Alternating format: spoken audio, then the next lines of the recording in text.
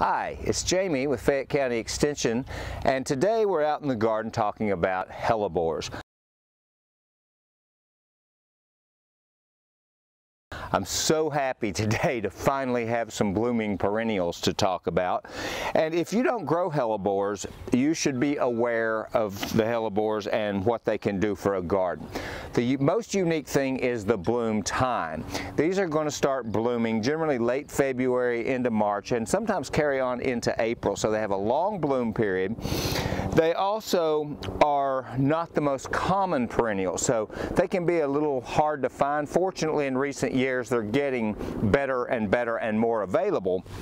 So here we have some double flowering hellebores, and a lot of the breeding in recent years has focused on these double flowers and flowers that face a little more upright or out to the side, so there's a little more color that's visible.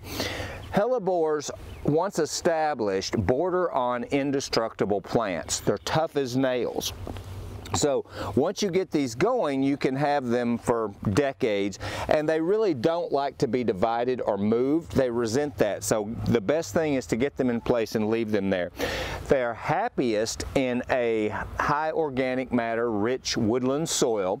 Having said that, if you can coddle them a year or two, they are capable of withstanding drought and drier shade, but only after you get them well on their way.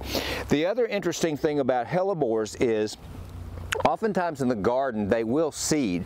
They produce copious amounts of tiny seeds. The seeds are attractive to ants, and the ants scatter them around. So don't be surprised if you don't see some little baby seedlings popping up, and those do move fairly well. Now there's no guess as to what colors you will get, or most of these are predominantly, particularly seedlings, are shades of pink, and they are likely to be single flowers. These double things are newer, but we've improved the vigor. Breeders have made them far more attractive, and they're just a better plant for your garden. So if you've got a difficult spot in the shade you'd like to add some color to, these would look great with hostas and ferns.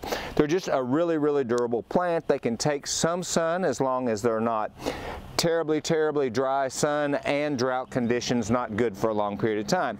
But they have almost no insect or pest problems. They're wonderful plants, and I think if anything, the biggest problem is the obscurity. Most gardeners don't know these are an option, and I've had some emails this week. People are starting to notice them out in public gardens, and they're becoming better all the time. So think about hellebores for your garden.